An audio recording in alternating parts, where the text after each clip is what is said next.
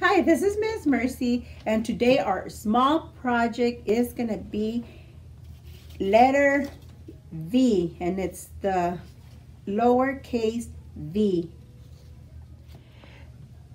For this project, we're going to need a brown triangle that we're going to have to cut, a big white construction paper, half a circle, lowercase v, and some tissue paper, orange, yellow, and red, glue stick, and a marker.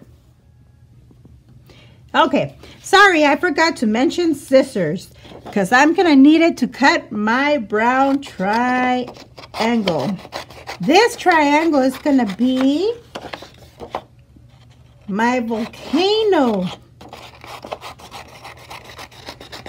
And once I cut my volcano, I am going to glue it in on the center or in the center of my big white construction paper. And it's my volcano is the shape of a triangle. Okay, second, for the lava, we're going to glue the yellow and orange and red strips on the top of the volcano. They're coming out from the inside of the volcano, so we gotta glue them. Okay, so this is the lava coming out from the volcano and it's erupting. Now we're gonna need the half a circle that we're gonna pretend that's gonna be the hole from where it's coming out of, the lava's coming out of, right there.